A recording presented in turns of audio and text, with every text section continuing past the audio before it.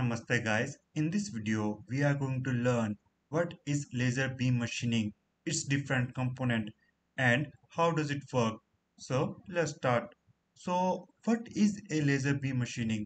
So it is a process in which a laser beam is used for machining purposes. So let's start with laser beam components to understand it better.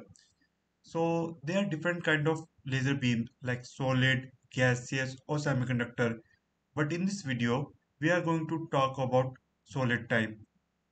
In our case, you can see a ruby crystal rod that is crystalline aluminum oxide or sapphire. It is doped with a small amount of chromium oxide that is 0.05%. These rods are about 150 long and their end are finished with optical tolerances. A xenon-filled flash lamp is wound around the ruby crystal as shown. These xenon flash lamps are connected with a large capacitor of electric power of 250 to 1000 volts.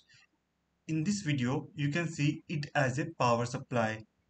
A lens is placed to focus the laser beam energy into the workpiece. So let's see how does it work. So what actually happened? The xenon lamp is fired by discharging a large capacitor through electric power of 250 to 1000 volts. This power is basically coming from power supply.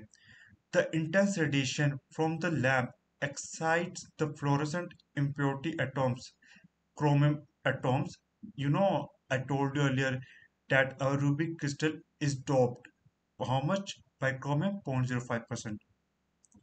So when the intense radiation from the lamp excites the fluorescent impurity atoms to a high energy level, when the atoms fall back to original energy level through a series of energy level, an intense beam of visible light is emitted.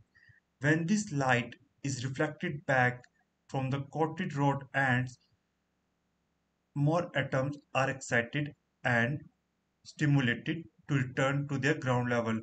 This chain of reaction results in a stimulated avalanche of light, some of which is transmitted through the reflecting coatings, about 80%. This light is highly coherent in time and space, that is, it is a very narrow frequency band. It is highly in phase and is quite parallel. When this light is focused with ordinary lens at a spot on a workpiece, high energy density is obtained, which will melt and vaporize the metal. So I hope you understand how does it works. Now let's see what are the advantage of laser beam machining. So it is a non-contact process with no workpiece distortion, minimum heat affected zone, precise operation, high production rates. Process can easily be automated.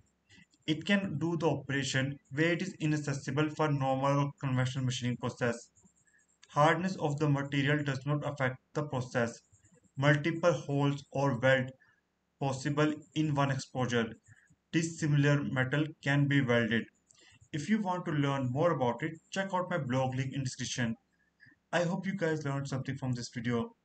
Feel free to ask any doubts and you can buy me a coffee so that this channel can create more and better content like this. Thanks for watching and have a great day. Namaste.